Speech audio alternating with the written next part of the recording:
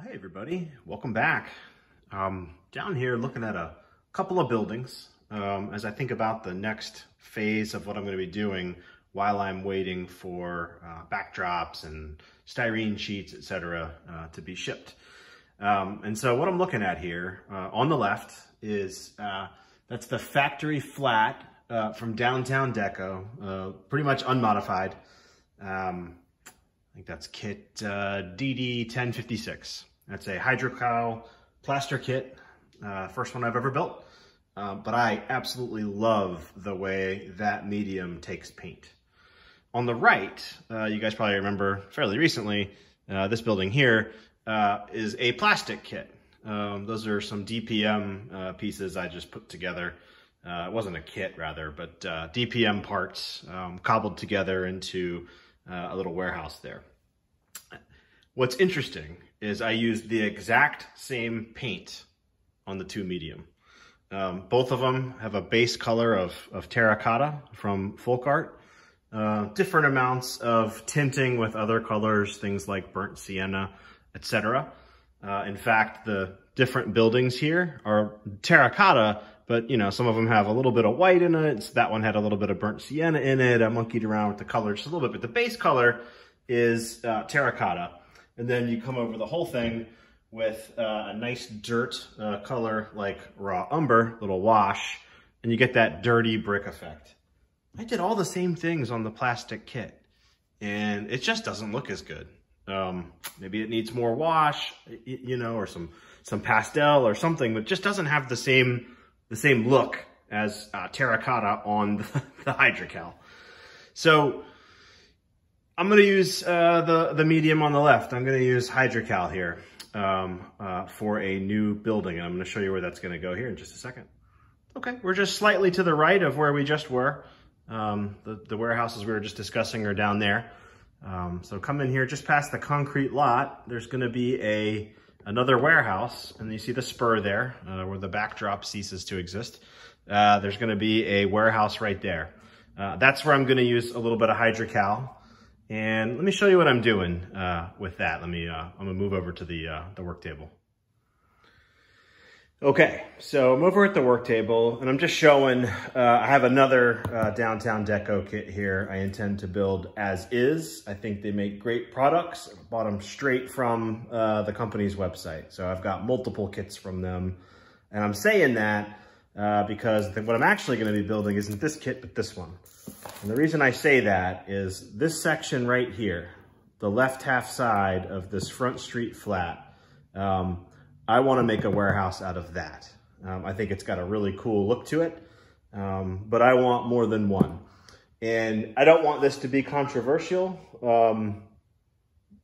I think when I've talked loosely about what I was doing here in the past, I got a comment or two about, you know, well, why not support Downtown Deco? And I'm trying to show I am supporting them. I think they're a great product. I've talked about it a couple of times. I've even bought multiple kits. But what I'm doing here is a little different, and these are for my consumption only. Nobody's selling anything. This is just for me. But what I've did is if I move the camera up a little bit, I made a latex mold of that warehouse. I did that over the summer. That's the mold there, and a couple of castings as I've been messing around with it. The reason I'm doing this rather than asking for, you know, or buying a couple more copies is I just want to teach myself a new skill. I want to learn to make castings. I want to mess around with a medium I've not messed around with before, including pouring some of the stuff myself. So what I've done is I built this latex mold. I used this product right here, Mold Builder. I got this on Amazon. It's a latex-based product. And what I did was I took the original casting, which is not in the frame here. That's one of the copies. I took the original casting and I put a gloss finish on it, and I waited about a day. And then I did layer upon layer of latex and then gauze. Here's the gauze.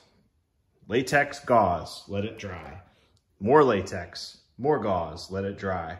And I built it up many layers at a time. I think I did 6 or 7 or 8 layers until I got this mold.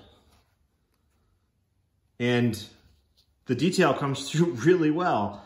So you can kind of see the gauze and stuff around the edges, and this is just latex, fairly simple. And there's a lot to this casting process, and I want to talk a little bit about that because it's a little tricky. So I'm going to move to the other side of the table and show you guys a few things a little bit more closely. Okay, so the mold making process specifically. What I did was I took the original piece and I laid it on a mirror. And I used a mirror because I wanted it to get a really good square seal around the edges of it, right? So I set it like this. In fact, you can see the marks where it was sitting. So I set it there like that. Turn the camera so it's in the frame there. Kind of laid it on here. It got a layer of, like I said in the last clip, start with a good gloss coat over the original casting. Then I laid it here. Then it got a layer of latex. And I waited a day for that to cure. And it got another layer of latex. And I waited a day for that to cure. Then I did latex. I laid gauze in the wet latex and added more wet latex on top of the gauze, right? And we'll let that cure a day. Then it got just a layer of pure latex, just building it up again.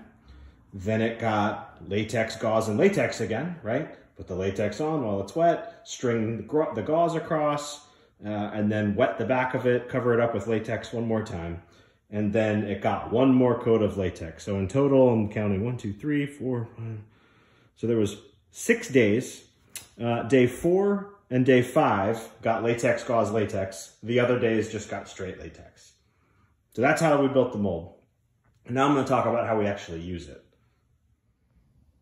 All right, so over on the layout where these go, and in fact, I'll probably, I need at least one more copy. I don't want to use the original because I may just build the kit as it was intended to be built and use it somewhere. But I want at least 2 and perhaps 3 sections. I want, a substantial warehouse that warrants rail service. So I'm kind of in the area. The first building will be, go kind of up to the edge of that concrete and then run that way. So the first section may not have any rail served doors, and then the doors moving left to right will be where you spot cars. And there's a little bit more track to the right, and I can add on to that if I want to, make it a little bit longer as needed. So here's the first 2 castings I did. And from this distance, they look fine.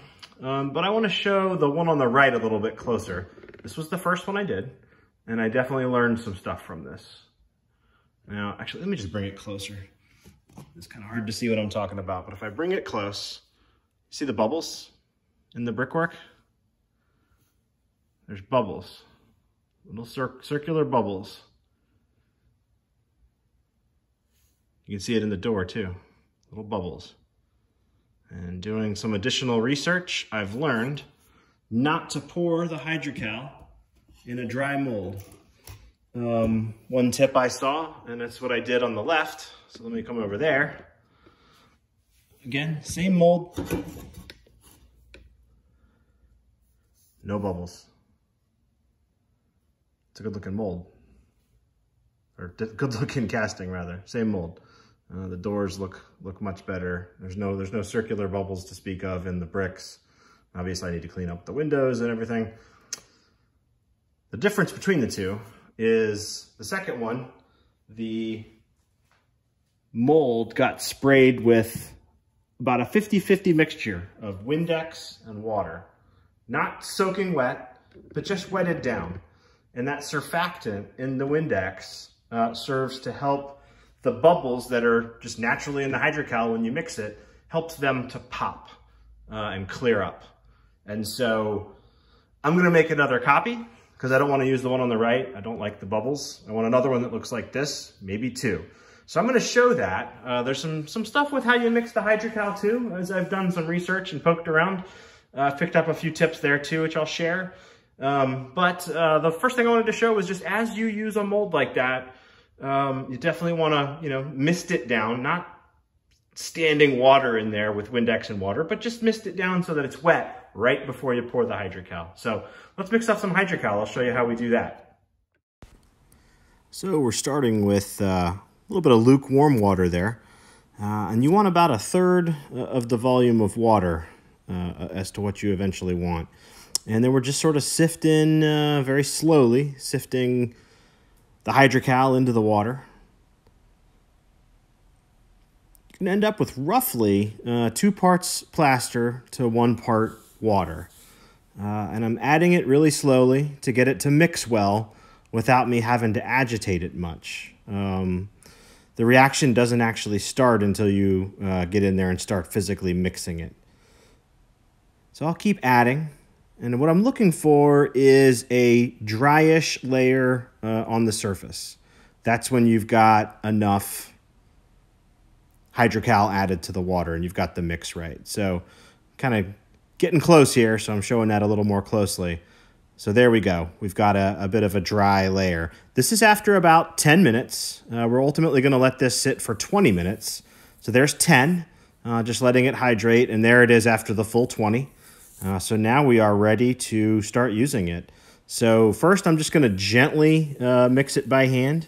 The longer you let that thing sit there, the less you actually have to mix. And remember, it doesn't start reacting until you've mixed it. So you can kind of control your pour by how long you let it hydrate before you start mixing.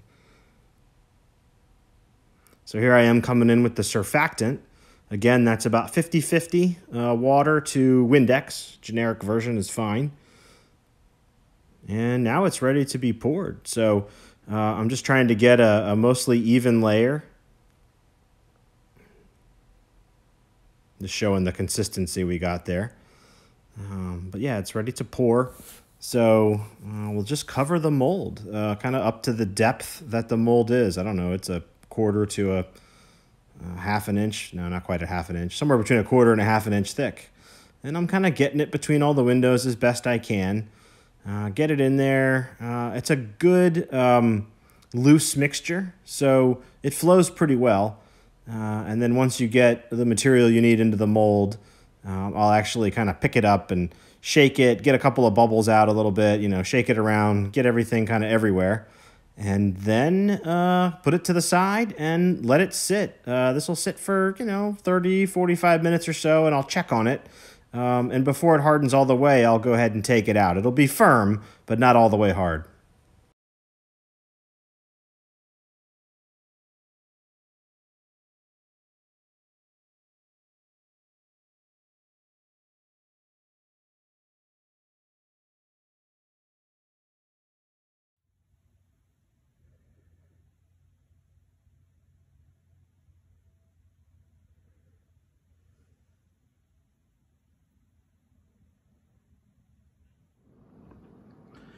Okay, well, I ended up with 3 passable castings. They all, like any Hydrocal, it needs to be cleaned up a little bit, but that'll be the warehouse building that goes here. And then the end piece there, which you can kind of see being held up by the 1, 2, 3 block, was the end of the building that came in the kit. But I'm not using the original in here. This way I can still have it if I want to use it somewhere else. So this is what I'm looking at. I ended up using 3 of those sections. And over here, my friend that showed me how to do the castings in the first place last summer, I think I showed this before, but he made some cribbage walls and this loading dock. So because of where the turnout is, I could move things down a bit. I've got plenty of room over there. Or I could make things a little bit interesting and stick that right in there. Kind of a little loading dock for the one door on the end, which wouldn't be rail served. Little access out to that concrete parking lot. So I don't know, just messing around with that. I would say from this point on, all the track you see over here and what you don't see, it's all fair game. I have a plan, but exactly where all the industrial tracks and stuff is TBD as I go from this point to the right. So that's how the castings came out. I think I'll leave it here this week. I've got some backdrops coming that I talked about in the last video that I'll be working on. And while I'm not doing that, I'll be messing around with, I've got 2 rejects. So I did 5 castings, 3 of them are passable.